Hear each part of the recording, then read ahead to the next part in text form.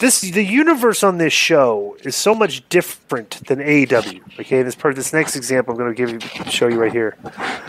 Jimmy Uso is at the gorilla position, and he's cutting a promo before his match. He's all fired up. He goes out there, and 9 minutes and 35 seconds, and Ziggler went for a famouser. Uso stuffed it, and Ziggler rolled Uso into a pin for 2 count. When they stood up, Uso super kicked Ziggler and pinned him 1, 2, 3.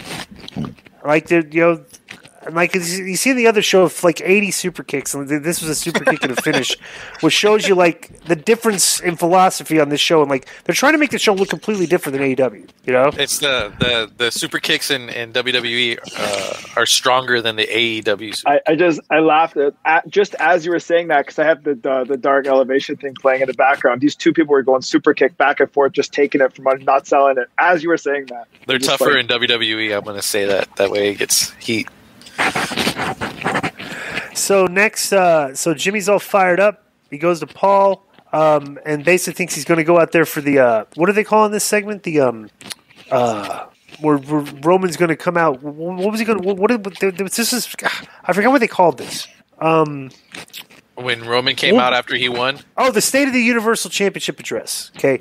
So Roman comes out and he tells Jimmy, so kind of punks Jimmy here because Jimmy wanted to come out with him and he makes him stay in the back. So they come in the ring. Heyman said the Fiend got frightened, Braun Strowman got slaughtered, Kevin Owens got KO'd, and Edge and Daniel Bryan got pinned, emasculated, neutered, and humiliated at WrestleMania. He said Bryan came back and got shipped right the hell back out. Heyman said the Mysterios were shipped to hell. Heyman said Reigns has wiped out the entire division in less than a year, and he said that Reigns needed to change course and do something that's never been done on network television before. Heyman said Reigns would align viewers because they have no other choice as there's no one left. Heyman slipped the mic to Reigns, but he was interrupted. Edge made his entrance, and Reigns acted shocked, and Reigns tried to stop Edge from entering the ring, but Edge clotheslined him over the top rope and then roughed him up at ringside before sending him inside the ring. Reigns blasted Edge with the Superman punch. Reigns went to ringside and grabbed a chair and returned to the ring with it. Edge speared Reigns before he could use a chair, and Edge placed Reigns' head over the chair and then grabbed another chair from ringside. Jimmy Uso came out and knocked Edge off the apron and threw repeated punches at Edge on the floor, but Edge ended up whipping him into the ring steps. And Edge speared Jimmy through the ringside barricade, and Edge stood up and rolled inside the ring, and Reigns and Heyman were on the stage.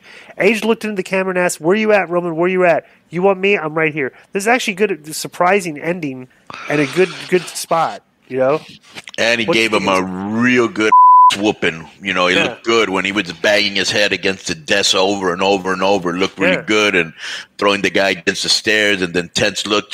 He doesn't look that physically imposing to me. He looks very thin. Older. I don't know. And you know what I'm saying? But he gave a pretty good beatdown. Yeah. Yeah, I don't know if they're... But here's my thing. How do you explain that you came back when the guy beat another guy with you at the same time and put him on top of you? Yeah. Because he said he never got his singles match, which is I guess it can make some, The rumors are that they're going to main event SummerSlam with Reigns and Cena. So I'd imagine Roman and Edge will be at this TLC show. But from now to SummerSlam, there's only 2 months. There's less than 2 months. That seems like a little... not enough time for a Roman Edge storyline, but I guess it depends on if Cena can come back or not. So that was SmackDown, decent show, nothing super special because I want Jey Uso to come back. But that's what I'm interested.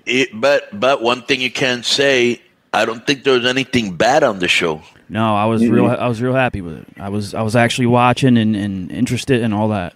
Yeah. It's funny that you say that because I was fast forwarding Raw and I was eating and I wanted to pause it so badly because I want to watch something, but nothing made me want to stop. It's just two totally different shows. Yeah. Joe, get Google ready. Not even Lily.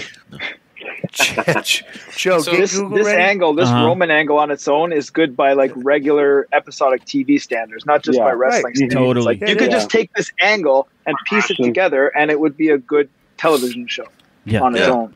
So what's the end for you? For me, I want them to all join as one faction, or that's what I want to see at the end. I don't know if it's supposed to be him leaving Roman or something, and the Usos tag team again or something, and their baby faces while Roman stays. I'll tell you, you know what a match I think would do. Let me tell you something. This to me is what I think could do some if you took all your stars, right, and then just align the stars.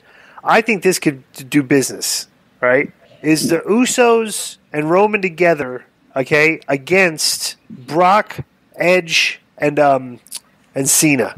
Be a big match. Like the new guys, the new head of the new guys that are running the show, and like the other guys that were like the top guys before these guys became the top guys.